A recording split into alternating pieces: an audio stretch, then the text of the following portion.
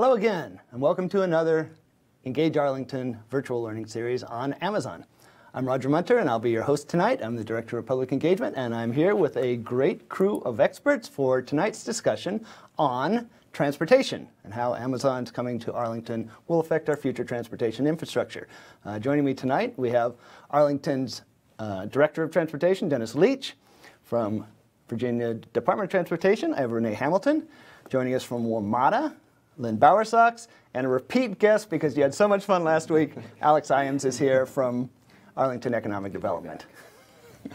So this is the third in our series, and I think we're going to have a pretty exciting night tonight because transportation questions have been popping up in the queue for each of the last two sessions.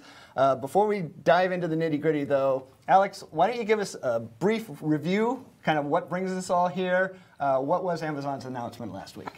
So since November 13th now, the news has been out that Amazon is bringing at least 25,000 jobs to Arlington by the year 2030 and could bring as many as 37,000 jobs over the next 15 or 16 years.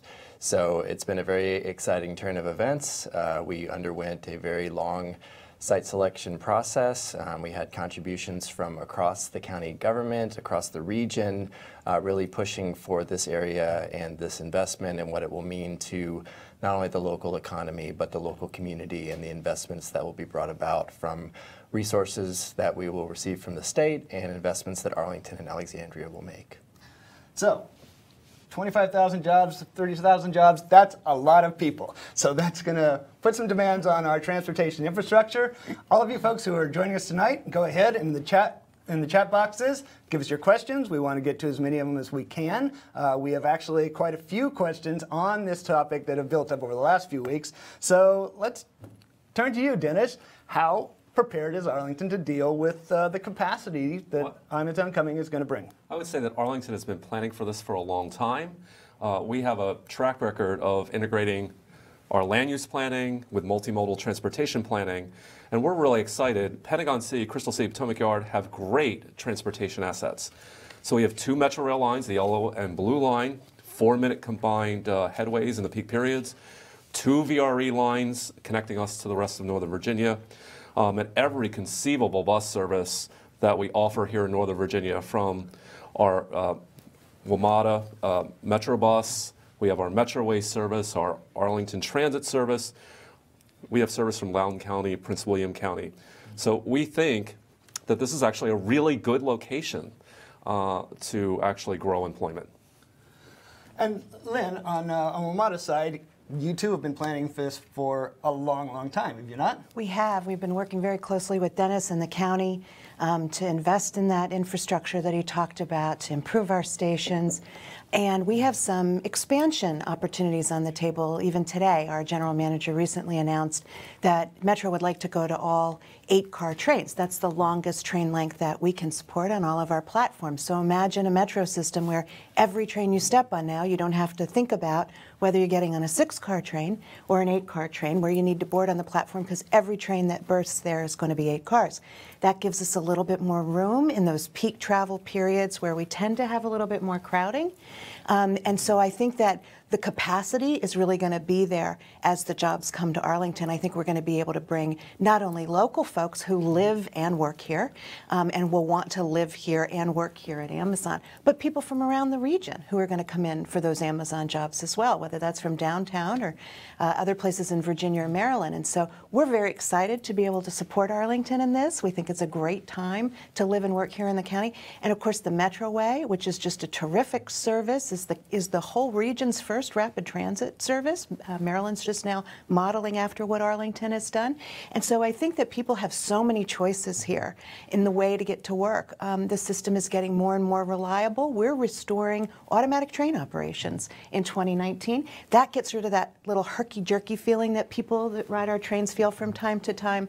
Gives you better ride quality, gives you better trip time overall. So I think that the improvements that we have in the pipeline are really going to make the already rich transportation network here in Arlington just that much more appealing.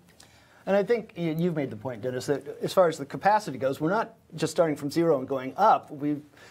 You've gone back in time and look at past ridership numbers too. Yeah, so I think our transportation system utilization is really reflective of building occupancy.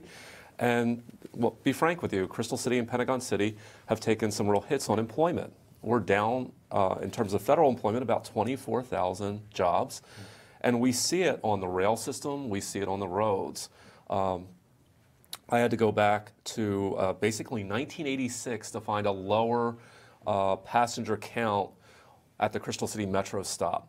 So we've got some work to do to bring riders back to that system. Pentagon City, I had to go back to 2001. On the road system, we have counters that really track traffic on our streets. Our volumes are down about 20% from 2000. And this is a reflection of lower employment, lower activity. So again, I think that's capacity that can be reused. Yeah, but I could not agree with that more. We do have that room, we do have that capacity, and now we just have to get people to want to try it. We're in a marketplace where people have so many choices, right? We were talking just before the show about scooters. People on my own team use scooters. I know, Dennis, that you're a bicyclist. Yes. And it's great. Riding transit, using bikes and scooters is good for your health. It helps you get your steps in. People in Arlington care about that. So we know that's part of the attraction to the system. It also has to be affordable. We've just put a proposal on the table to let you ride weekends on the rail system for $2 for any trip. That's really affordable. I think that when you have choices between cars that sit in traffic, no matter who's driving, and a rail system that's underground and goes right beyond the traffic, and buses that are in fixed guideways that don't compete with cars, you just look at all these choices that you have. If you have affordable, reliable, safe transportation, there's just no reason not to take those opportunities to use public transportation here in Arlington. But of course, some people are going to be driving on the roads, and people are interested in how our roads are going to handle this. Exactly. I think, one, VDOT and DRPT is very excited about Amazon choosing Arlington as home. And we are definitely ready for the traffic that will come and the traffic that's already here. We started building a network of express lanes back well into 2010. And so we have that network. By 2022, we will have almost 90 miles of express lanes. We are focusing right now on 395, expanding 395. That's a very important quarter for us because it actually brings people from Stafford and a lot of other southern destinations into the Pentagon, which is a major transfer station that will facilitate the movement of people. But I think the key for transportation for us is that it's not about roadways. Every roadway that we are constructing now is all about multimodal use. And a lot of these roadways are investing in transit. Whether it's 66, 395, 495, 95, we are investing in transit. So that will help to move people through this area. And of course, all of these systems are sort of interdependent. So I have a question here, for instance, on, as more people are using the Metro, well, more people are going to drive to the Metro and park. Are there plans to expand capacity for VRE stations, Metro stations, and are we planning to handle more traffic coming in and out of the Metro stations at sort of the ends of the system? Well, from a transportation, from VDOT and DRPT standpoint, we want to get people before they actually get to Crystal City. So we're actually installing more park and ride lots in the outer jurisdictions in order to encourage people to use mass transit. And we have a bike trail facility along 66 where now, you don't have the option to actually bike into Crystal City, but you will have that option. Once you get on 66, you can use the WNOD trail coming right into the inner core. So I think those are the types of things that we are focusing on. It's not right around the stations. Yes, we're making improvements in the incentive package that we have from the state. The $295 million will basically address a lot of those issues as well. The only thing I would mention, and it depends on where you are in the region. So if you're in a close-in jurisdiction like Arlington or Alexandria, we move most of our people between neighborhoods and rail without using vehicles at all. Our walk share is generally over 80% for our stations in Arlington. So our investments are more, how do we make it safer for people to walk or bike to those stations? That's interesting. I actually have a safety question right here. In fact, one of our viewers says, seems like Crystal City Drive is in gridlock now and it's hard to cross as a pedestrian. Is there a plan to address pedestrian safety in Crystal City? Pedestrian safety is a major focus of Arlington's transportation program, and the board has fully funded a program to basically rebuild the arterial street network in all of Crystal City and Pentagon City to make it more multimodal. So where we've invested in streets, we're widening sidewalks, improving crosswalks, improving crossings, and that work will be continuing for years. So maybe this is a good time to talk a little bit about our planned investment in the future and how Amazon's arrival fits with the things that are in our current approved CIP. Sure, so I'll start with that. Both Arlington and Alexandria have secured approximately $570 million of funding through 19 to invest in multimodal transportation infrastructure in Pentagon City, Crystal City, and Potomac Yard. And our goals are the same: to expand the travel options, to make kind of travel-rich environments even richer in terms of those options, more walkable, more bikeable, more transit-oriented. And we continue to pursue external grants.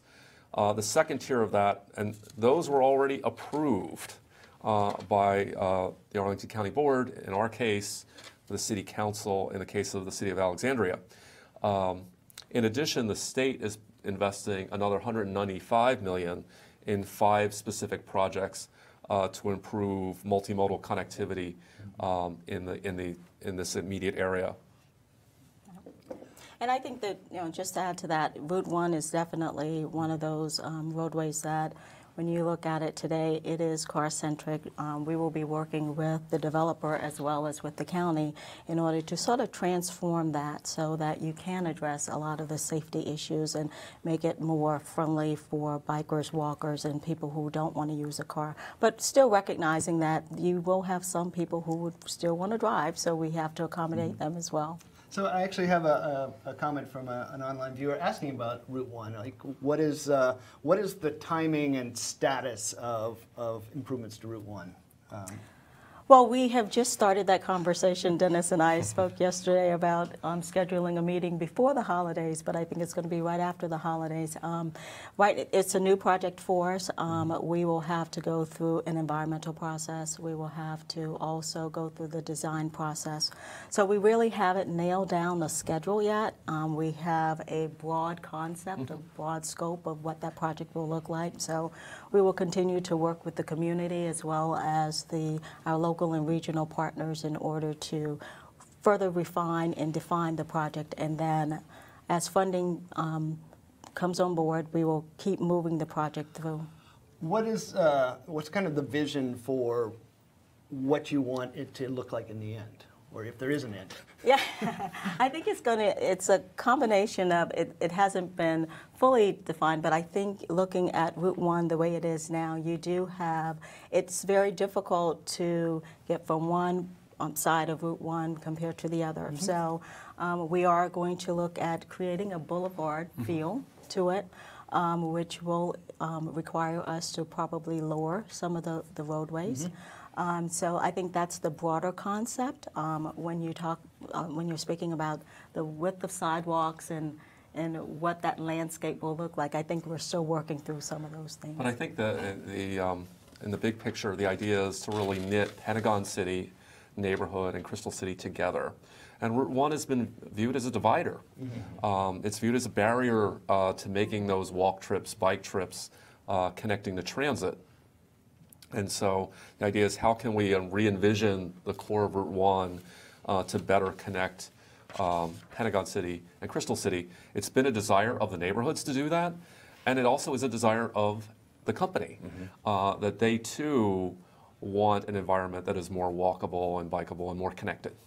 Yeah, and the way that they will initially settle in Crystal City reflects that. You know, they're going to be leasing some buildings in Crystal City near the Metro station, and then continuing on to Pentagon City. So there will be employment spanning both of the sub areas, and as they sort of progress and build out the Pentagon City buildings, they may well get back into Crystal City. So it'll really be a blend, and that those connections will be extremely important.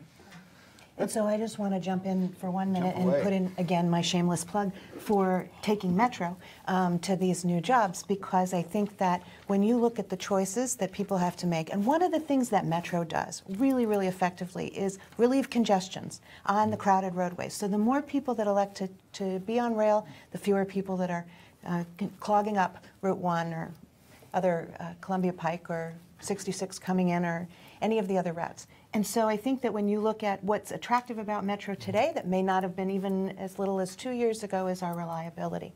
We just put something out that said we're going to move to a new 10-minute reliability standard in the peak travel periods when people are commuting. So we have the rush hour promise today, and basically you get a credit back on your Smart Trip card if you're delayed more than 15 minutes. We're going to ratchet that down to 10 minutes come January 2nd and say if you're later than 10 minutes. Now, what trip in a car gives you that kind of guarantee? None.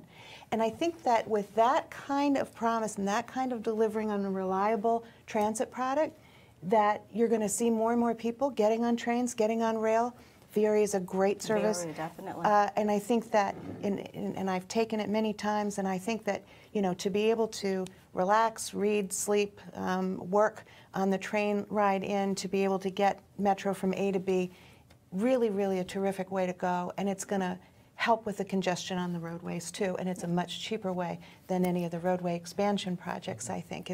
They have to work in tandem. Yeah, definitely. I think VRE serves gives a great opportunity for folks in the outer burbs to come in, and our sister agency, DRPT, has invested a lot of money into VRE over these last years. One of the other things that we were fortunate back in 2016, we did get a federal grant of $165 million to try to unclog the rail system along the 95 corridor. So we have been working to do that with our sister agency.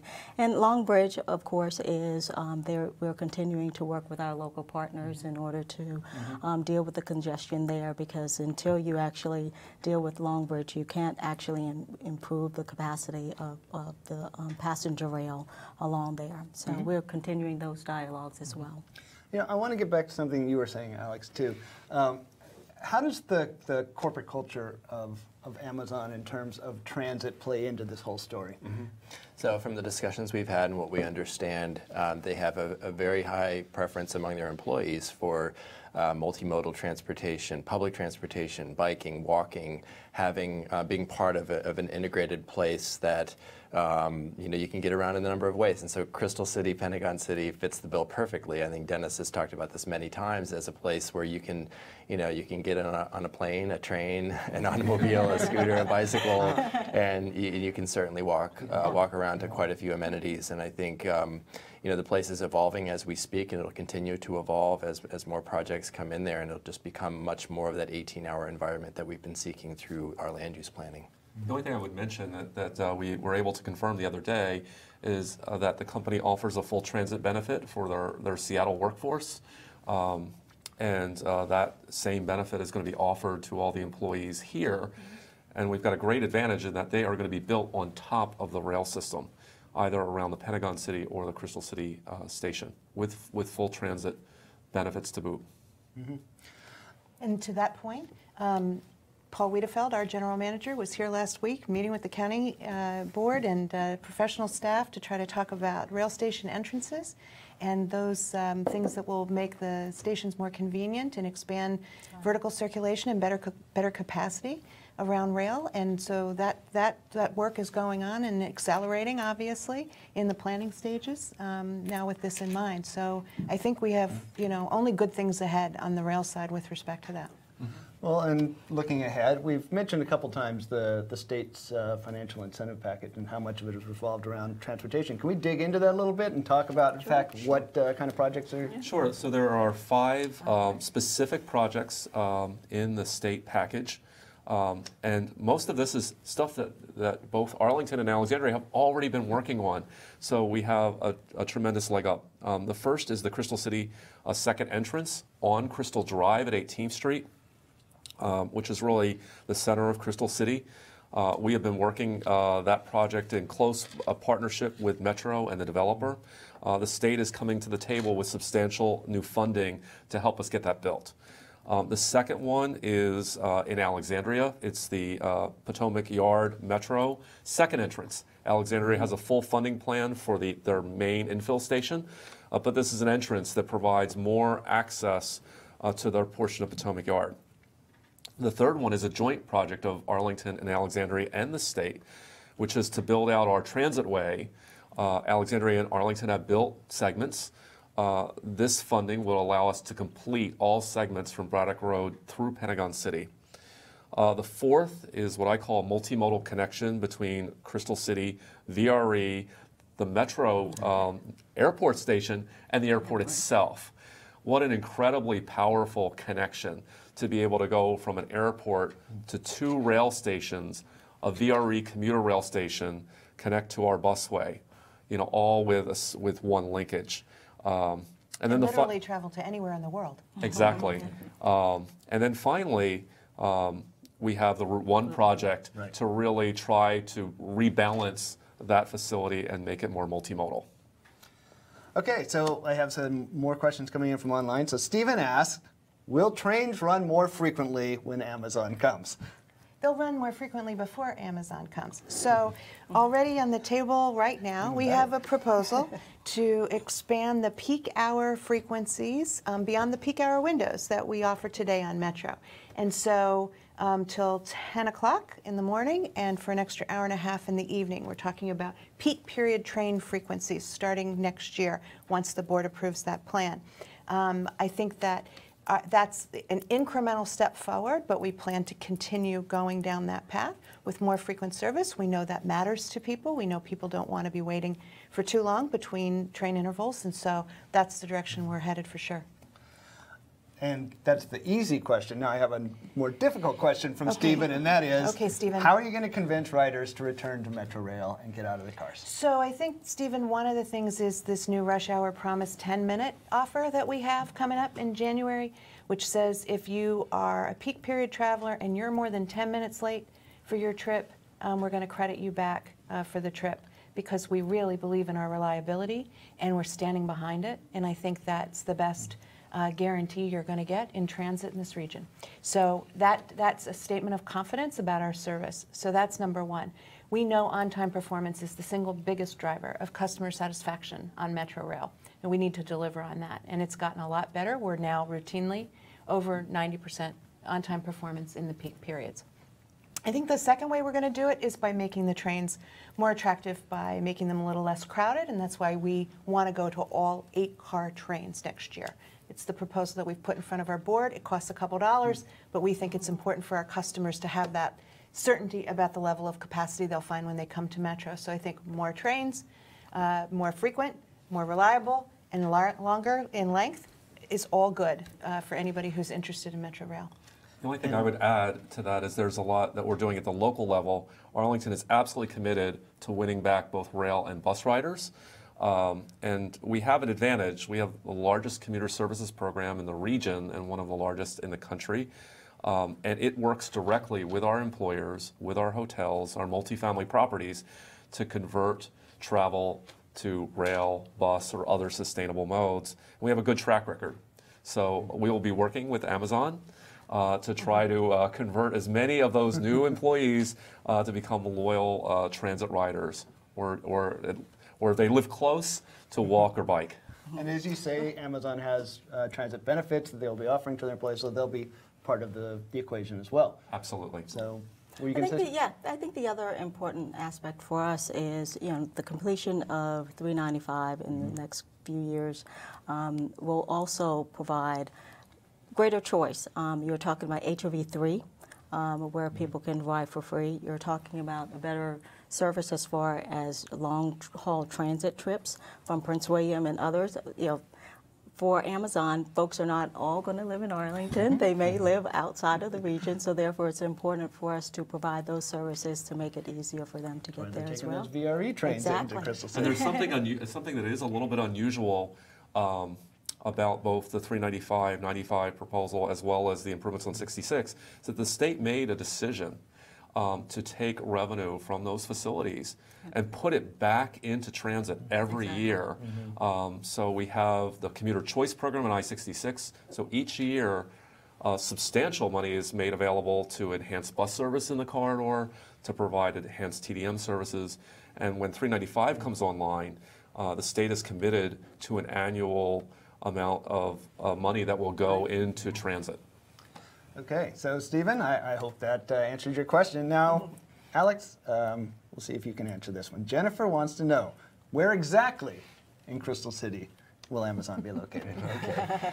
So they're going to be taking some lease space for several years again as we go through the process of both entitling and then construction of the projects in Pentagon City. So the buildings in Crystal City, I won't be able to remember the exact addresses offhand, but they are very close to the Crystal City Metro Station. Two of them are there on the north side of 18th Street, and one of them is on the south side of 18th Street. They really did cluster where they want to lease space near the metro station, and I think they did that for a reason, like we mentioned, of these employees wanting access to the metro system and really being at the center of the action in Crystal City with the greatest accessibility to Arlington, Alexandria, and the region. So we've been talking a lot tonight, Dennis, about, as you say, knitting together Crystal City and Pentagon City. So I have a question coming in from a text viewer saying, what's going to be done to ensure connectivity and transit along Columbia Pike? Well, we have funded plans to greatly enhance transportation on Columbia Pike. Our board has passed funding for the reconstruction of all of Columbia Pike to improve the conditions for walking and for transit facilities. We will be building out our transit stations. Something that most people don't know is Columbia Pike already has the highest level of bus transit service in the state. We move over 16,000 people a day on transit, and they connect directly to Pentagon City and the site of the Amazon's campus as they begin to build new buildings. We also have active plans to knit that service together with our Metroway service, so it will be a seamless link between Columbia Pike and then Metroway through Pentagon City, Crystal City, and down the Braddock Road in Alexandria. Can you talk a little bit more, that's another question I have coming in here, about the location of the two metro stops that are going to be part of the incentive package? Where's the Pentagon Yard metro station going to be? And I don't know if the other one is the second entrance to Sure. I'll Crystal start City. with the one I'm far more familiar with, which is the one in Arlington. The second entrance would be right at Crystal Drive and 18th on the northwest corner. It really is highly visible for all of Crystal Drive. It puts it directly across the street from our Metroway service, as well as a direct walking link to VRE. So that's the Arlington location. Potomac Yard is actually a little bit south of the movie theater in the shopping center of Potomac Yard. I've looked at the plans, but not recently. So the Crystal City stop, that's the one, the current entrance is 18th and Bell. This is basically just 2 blocks down, straight down to Crystal Drive. That's correct. And okay, I have another question about, well, that question just disappeared. So I'm going to ask a totally different question. I've got a lot of chatter, we've heard a lot of chatter about as we get more jobs and more people flying in to Amazon, how is this going to affect National Airport, either in terms of longer hours or more flights coming in? Is there going to be some kind of difference that people will notice there? I don't believe so. I think National Airport is at a very high passenger capacity as it is. They only have so many gates and flights that they can get out per day. They serve many different parts of the country already. one of the criteria that Amazon had raised in their RFP was proximity to an airport, so they got that. But there's also 2 other airports in this region which have the global accessibility that would also be beneficial to Amazon and many other companies in this region. Metro is expanding out to Dulles Airport. Dulles Airport has added a number of new international flights in the past several years to serve these international markets. So it's not only the activity at Reagan National, but it's also Dulles and BWI.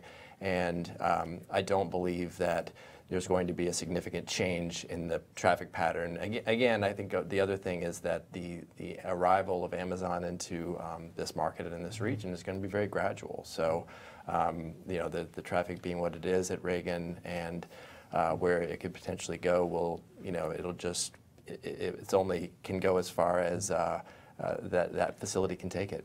And that's a point we kind of make over and over. This is a 12-year ramp up, right? So, speaking of National Airport, one aspect that seems to have caught everyone's imagination is the idea of the walkway from Crystal City to the airport. And I have several people asking both when we might see that and also where it's going to go. Well, first I will tell you, we're just at the beginning stage of actually the planning of that. And we really think of it as a really important intermodal connection.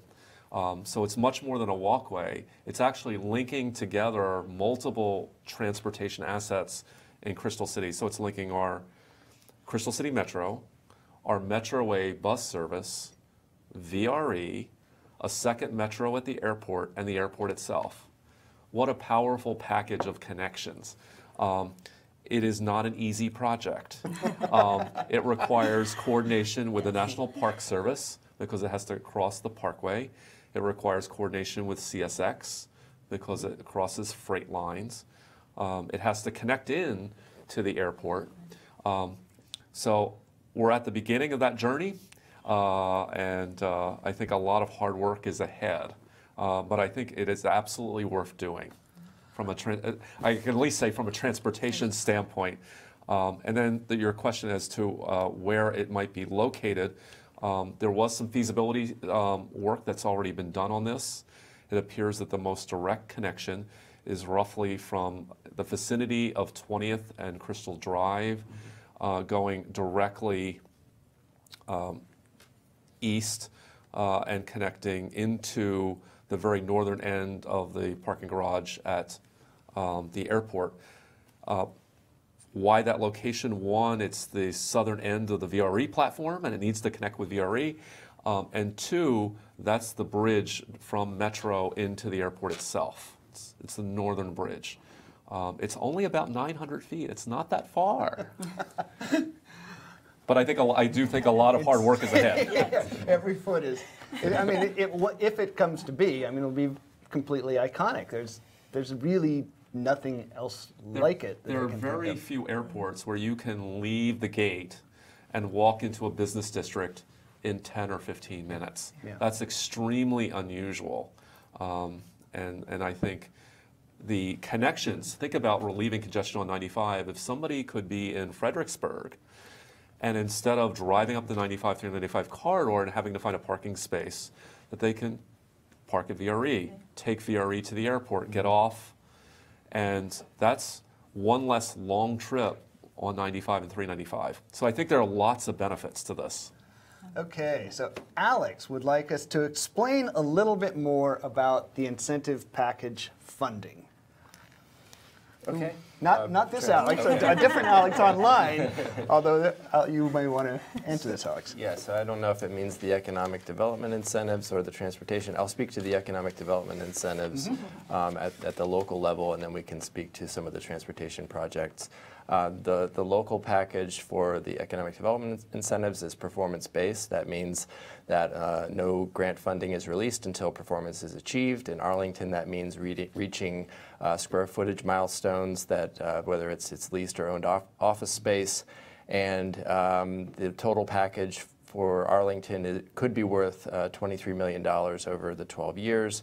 And that would come out of the transient occupancy tax, which is a tax on hotel room nights, and we're expecting growth in the transient occupancy tax that would produce revenue to fund this grant. So the TOT money that's coming is just from the growth? It's just from the growth, correct. So the base would be kept whole, and actually even within the growth, 15% of the growth could be dedicated to this grant, and 85% of the growth would return to Arlington County. So it's the percentage of the growth of people staying in our hotels, and that is the TOT. Now we also have a TIF. Yes, so we have an existing TIF district, or tax increment finance district, to pay for infrastructure improvements in Crystal City, Pentagon City, Potomac Yard. This was envisioned and adopted as part of the Crystal City planning process, as we knew we would need many infrastructure and transportation projects to support the land use and development that was envisioned in that master plan.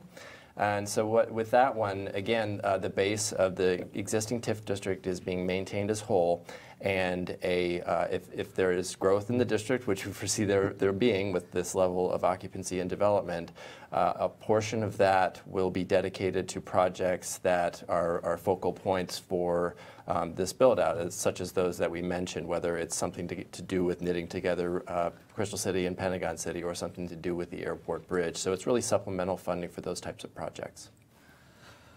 Excellent.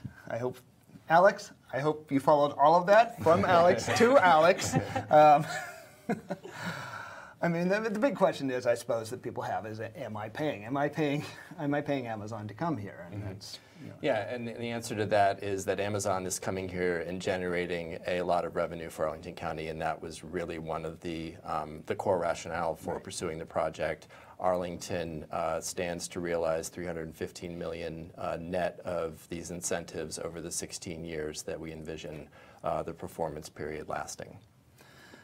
Okay, and now from Sarah. Oh, this is another great topic of conversation. Sarah wants to know, can you talk about Amazon's potential helipad? Who would like to talk helipad? I have not been involved in that particular issue yet. Yeah, I think even though it is transportation. Came up in our last virtual session, and so the idea being that Arlington could explore the possibility or feasibility of a helipad, and this being the National Capital Region, many other agencies come into play, whether it's the Airports Authority, the TSA, the Secret Service. So the airspace around here is very restricted as it relates to operating a helicopter. And then certain zoning ordinance changes would need to be pursued to have a helipad on a building. So that's just something that's really in an exploratory phase, and not concluded.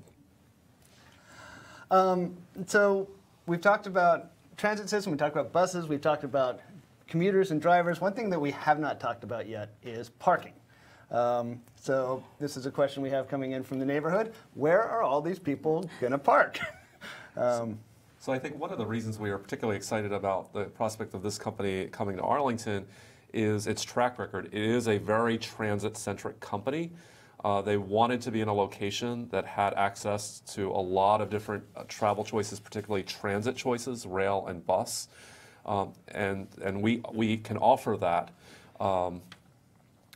It's our understanding that the parking that will be provided for the employees is somewhere between one space for every 5.5 to 7 employees, somewhere in that range, which means the vast majority of people are actually going to take rail, take bus, walk, bike, telecommute, carpool. And that's a really nice fit with our philosophy here in Arlington. That's exactly the type of a company that we do best with. I will say that Crystal City has a lot of parking assets that are incredibly underutilized. We have tens of thousands of spaces that are empty on any given day, because our vacancy rate is up, and a lot of people don't actually drive to those office buildings. Mm-hmm. So again, this is another thing where we're sort of under capacity? Yes. I have another question coming in from Dirk. I had a college roommate named Dirk. Dirk wants to know, what are we doing to improve the safety of bicycles and pedestrian traffic? Well, that is a central focus of my staff in DOT. Pretty much everything that we do has a safety lens. And so we are evaluating through both our capital projects and our operating plans, what we can do to drive down an already pretty low accident rate here in Arlington. And we don't call them accidents, we call them crashes. So it could be everything from upgraded crosswalk markings to improved signage, to bollards, to actually rebuilding intersections, rebuilding streets to make them safer. And there is a very large pipeline of that type of work that is ongoing. We rolled out 4 new separated on-street bicycle facilities this fall, mostly in the Roslyn-Ballston corridor, but there are certainly more planned for this corridor as well. So another sort of bucket or category that I hear people talk about are really Crystal City residents who are thinking in terms of how their quality of life is going to be affected, and particularly people who want to age in place. Say, how is this going to affect my ability to age in place from either, a pedestrian transportation perspective or an economic perspective. A lot of the things you've talked about tonight are kind of placemaking, which I think plays into that a little bit. Well, we know that transportation is such an important factor in people's decision to age in place and to retire in place. And we know that having this rich transportation network, such as we have in Arlington and in this region, is an incredibly attractive feature as we get older, so that we don't have to depend exclusively on cars, and we can get anywhere using public transportation. And we know at Metro that particularly as the baby boomer population is aging, and people have different abilities, challenges with their own mobility, that bus, which is 100% now low floor ability on Metro, as well as rail, and we have one of the most accessible services in the country with our elevators and escalators, that that's a very attractive way for people who are deciding to stay here well into their 60s, 70s, 80s, 90s to get around in this region. And so we know that the assets are here, and that's part of the attraction for folks. But it also requires density. In order to get various services close by, you need a certain amount of density. So having grocery stores, drug stores, other services in walking distance really allows people to age in place in a way that our more suburban environments don't. They're more challenging in terms of access. And the Route 1 changes that you talked about, the idea of knitting together the communities is part of that as well, I would think, giving a more boulevardy feel. So a lot of what we've been talking about tonight is basically this issue of matching our infrastructure and services with the incoming employees. Is this correct? We've had a loss of capacity, not a loss of capacity, we have been under capacity in terms of jobs and in terms of transportation services, and what we're talking about tonight is sort of knitting those two things together. Yeah, I would say that much of what we're doing in places like Pentagon City and Crystal City, Arlington intended to do anyway. This is an incredibly valuable location close to an airport, the nation's capital. It has a lot of assets to draw on, and it should be a great place to live and work. It just so happens with changes in federal policy, it was no longer that place for a number of federal agencies. But I think it certainly is a good place to locate employment. So I think that the richness of Arlington, but the richness of the region.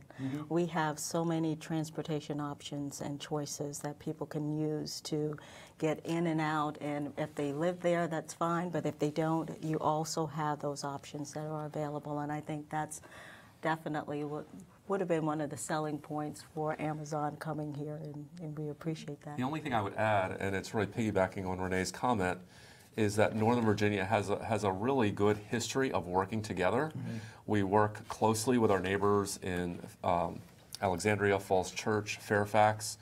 I think Arlington and the state, both with VDOT and DRPT, have built a really healthy, productive working relationship. And I think that showed with the company. Right. When in some of the briefings and some of their reviews of our proposals, that this is a region or part of the region that really works well together. And I think certainly that the recent decision to invest in dedicated funding for Metro to help us rebuild the system showed that regionalism at its finest moment. And when you look at what we have to offer, it's not just the physical infrastructure and the transportation assets, but it's also our human assets. And obviously we have an incredibly gifted and talented workforce in this region. And I'm sure that part of Amazon's thinking was, how do we draw from that workforce? Yeah. We know how to move people from A to B, so we have now this employee pool shed, if you will, that's large enough and that we can move around so that it's not just jobs for people who live here already in Arlington, but around the region that we can draw into Arlington. I'm going to give you a specific example of collaboration that we gave to the company, and that was Capital Bike Share. Capital Bike Share was an example of an organic collaboration that started with Arlington and the district launching the service. It's now one of the nation's largest services. It's a voluntary association of the jurisdictions all around the region, from Maryland to the district. We've more recently had Fairfax County join, City of Falls Church. And that actually, one of the launch points was Crystal City. That was our starting point here in Arlington back in 2010. Yeah. So the question we asked at the top, which was, how well are we positioned to handle Amazon arriving? And I think the bottom line is, you're saying we're positioned pretty well. Absolutely. There's no doubt about it. And I mean, I want to really compliment Arlington County, the professional staff, the elected officials. In many ways, they've been preparing for something like this for years. We maybe couldn't foresee that it was Amazon by name, but in the 8 years that I've been at Metro and working together with the county, I've seen this investment, the strategic choices about intermodalism, the mobility choices that Arlington has made, the Commonwealth being a full partner in that along the way. And it's just really incredible to see this opportunity now coming to fruition when so much has been done to lay the groundwork so that when this opportunity came along, you could seize it. And I think that kudos go to a lot of the people around this table for making that happen. Yeah, one of the things that's really unique and special about Arlington is that we got this really bad news in 2005 that the base realignment and closure was going to result in the loss of 17,000 jobs, and 13,000 of them were going to be in Crystal City, and 3.2 million square feet of office space was going to be vacant in Crystal City. And the immediate reaction was to convene a task force and through the Economic Development Commission and start the process for a new Crystal City plan. What would Crystal City be like in its sort of in the second generation of the users of the office buildings that were there, or other uses that may come into Crystal City once the federal government had moved to places like Fort Belvoir and Dayton, Ohio, and Huntsville, Alabama. And all of that, it's fortunate that we planned ahead as much as we did. The planning process took several years, and actually many of the employees who were part of that action didn't actually vacate the buildings until about 2011, 2012, and that's when we really saw the vacancy rate ramp up. It was between 2011 and actually 2014. And so all of this has played out in it kind of felt like slow motion, and now it feels really fast. But as Lynn said, we didn't know who was going to end up, and we've seen certainly a number of new companies coming into Crystal City or companies reinvesting in Crystal City over the years, and that's been very exciting as well. But to have this predictable source of private sector employment coming into Crystal City in these increments over the next 12 or 16 years is really, just everything coming to fruition with this planning work that's been done. So Lynn's kind of given me a perfect segue to pitch our next show, which is going to be on December 19th, when we are going to talk about workforce. We're going to talk about higher education. We're going to talk about our school system. Whole bunch of stuff to talk about in that area. And I just want to say there's a massive amount of information that we have online at arlingtonva.us/Amazon. You can view the proposal, you can see press releases, you can see all of the virtual learning series, the ones that have already been, you can watch those. You can see the schedule for the ones coming up. You can also see the schedule for some listening sessions that we have planned. So there is just a massive amount of information that you can dig into on Amazon on the site. And I want to thank all of you for joining me here tonight. I want to thank the online audience as well. And I hope you come back on December 19th and for all of our shows. And have a great night. Thank you, Roger. Thank you so much.